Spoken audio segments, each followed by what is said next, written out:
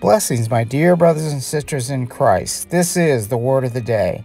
Now, today I want to talk to you about my book that was published in 2019. In the last chapter, I specifically gave 7 prophecies that would happen in the near future, and they have all come true. The first one I wrote about was that there would be horrible hurricanes coming in the near future. In 2020, it was the worst season ever of recorded amounts of hurricanes.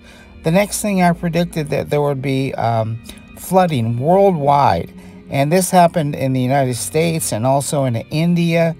And the third thing I prophesied was about that there'd be the worst fires that have ever been seen. This happened in the western United States with our worst season ever. Also Africa, Australia, and Portugal, and that was in the year 2020. I predicted also there would be major snowstorms with record amounts of snow in parts of England and the United States, and this happened in 2020. The next thing I prophesied was that there would be earthquakes and tsunamis and volcanic eruptions, and this happened in 2020 and 2021, and recently in Tonga, the most violent volcano ever was actually viewed from a satellite in space. It was the worst ever. Then I also predicted about massive sinkholes all over the world that would open up. In the Israel at the Dead Sea, sinkholes are opening up everywhere. You can't even hardly walk without them being everywhere in the way. And the last thing I wrote about was the people would rise up against the rulers of their country.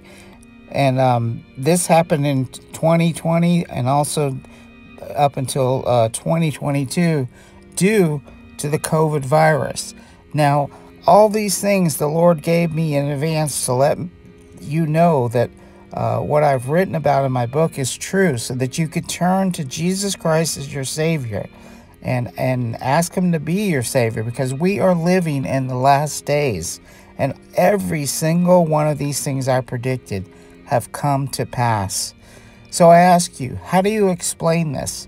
How could I write this in 2019 and then yet all of them happen? I tell you how that is. That's because Jesus Christ let me know what was going to be happening in the near future. So I ask you to turn your life over to Jesus. Turn to Him today and ask Him to be your personal Lord and Savior. In Jesus' holy name I pray. Amen.